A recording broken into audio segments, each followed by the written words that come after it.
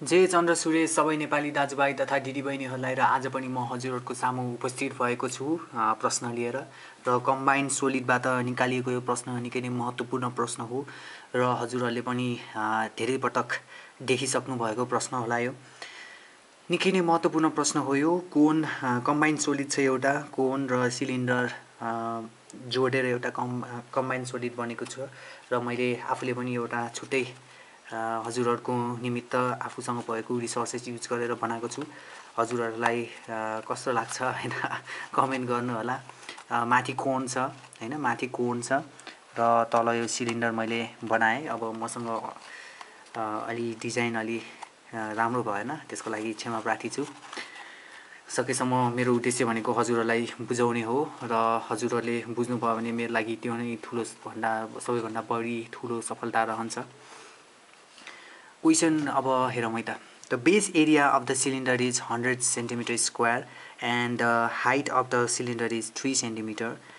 if the volume of the whole solid is 500 centimetre cube find the height of the solid does found अब क्वेसनले के दिएको छ भने base area of the cylinder यो सिलिन्डरको base area भनेको तपाईँले हेर्न सक्नुहुन्छ सर्कल हुन्छ है बेस एरिया भनेको यो जहाँ यो अड्डिन्छ हैन यसरी अड्डिन्छ त्यो अड्डिने भनेको यता हो सिलिन्डरको हो त्यो भनेको सर्कल छ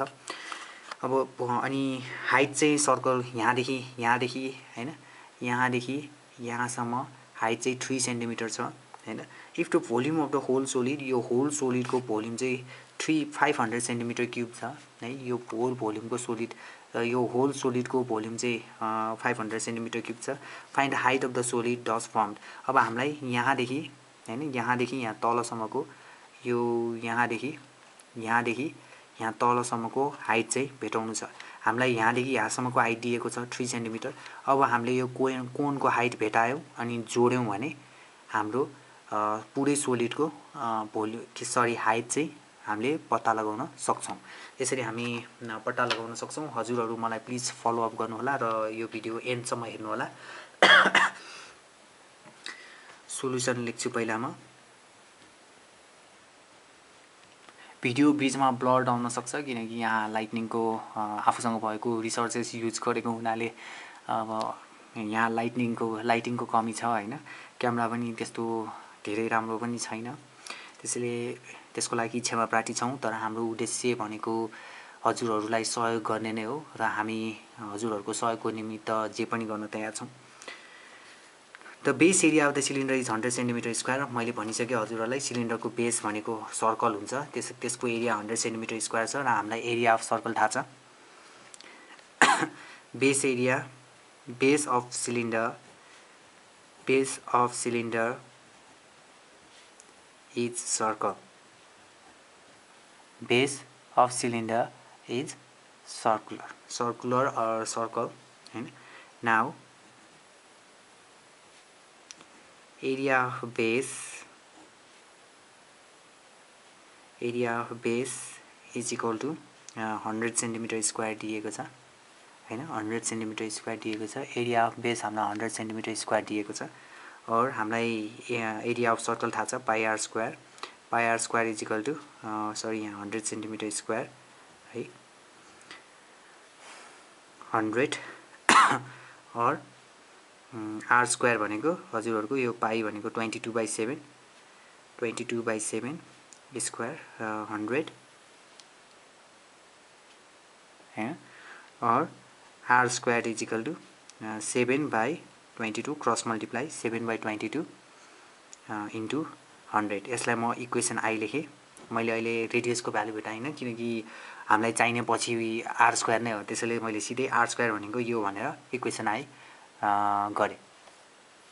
अब हामीलाई थाहा छ यो कम्बाइन्ड सोलिडमा कोन र सिलिन्डर छ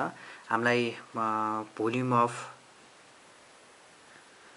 हामीलाई दिएको हाइट अफ सिलिन्डर सबै volume of combined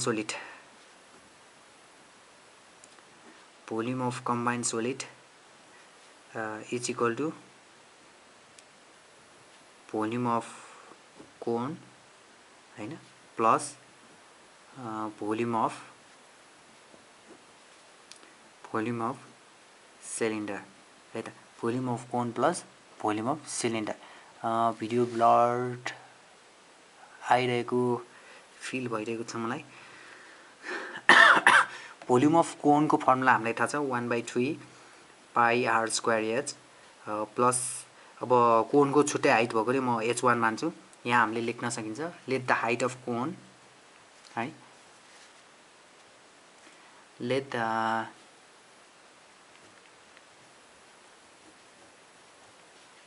height of cone be h1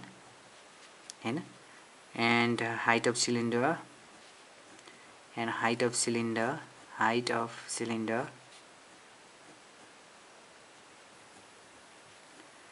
be h2 be h2 let the height of cone be h1 sorry video blurred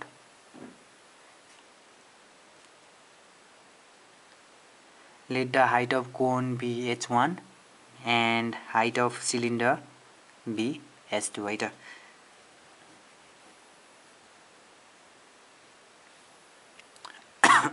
हामीले फर्मुला हाल्यौं अब पाई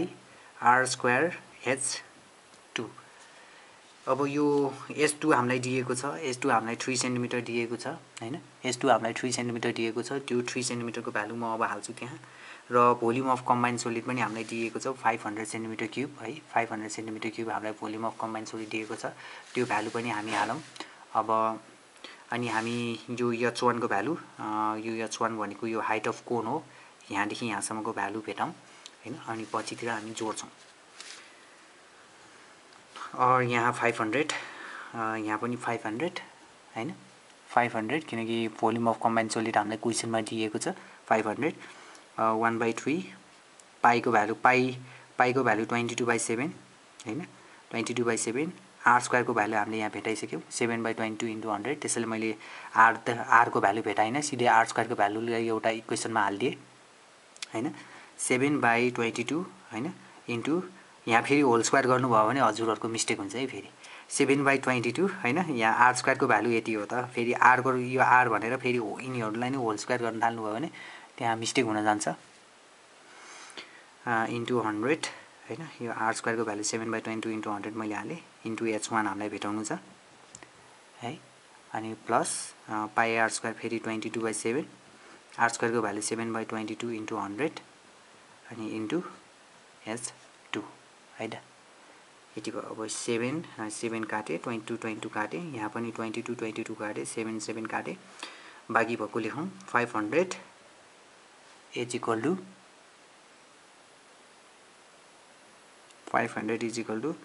100/3 h1 plus 100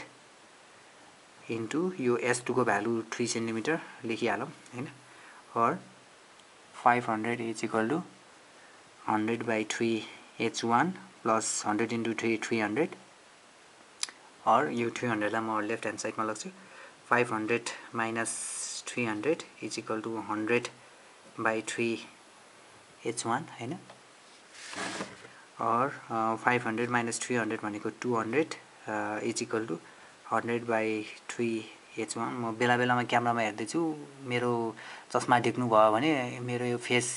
चस्मा देख्नु भयो भने त्यसको मतलब म क्यामेरा हेर्दै छु किनकि ब्लड भिडियो त रेकर्ड भइरहेको छैन भन्ने मलाई डर हुन्छ हैन और 200 into 3 गरौँ 200 into 3 यो 3 वटा क्रस मल्टिप्लाई गर्न गयो 100 h1 हैन और 200 into 3 600 is equal to 100 h1 और 600/100 is equal to h1 therefore h1 is equal to 6 centimetre है त h1 is equal to 6 centimetre h1 is equal to 6 भन्दाखेरि हाइट अफ कोन यो जुन छ यो यहाँदेखि यहाँसम्म हाइट अफ कोन हाम्रो 6 सेन्टिमिटर रहेछ कोनको हाइट सिलिन्डरको हाइट भन्दा ठूलो रहेछ है त त्यसैले अब total height of the solid दस from height of the combined solid हैन height of combined solid is equal to h1 plus h2 हाम्रो h1 6 सेन्टिमिटर प्लस h2 भनेको हाम्रो 3 centimetre is equal to 6 7 8 9 centimetre यो हाम्रो आन्सर हजुरहरूलाई यो video कस्तो लाग्यो हजुरहरूको फिडब्याक निकै नै महत्त्वपूर्ण छ र हजुरहरूको फिडब्याक अनुसार नै हामी हाम्रो भिडियोमा परिवर्तन ल्याउने कोसिस गर्छौँ र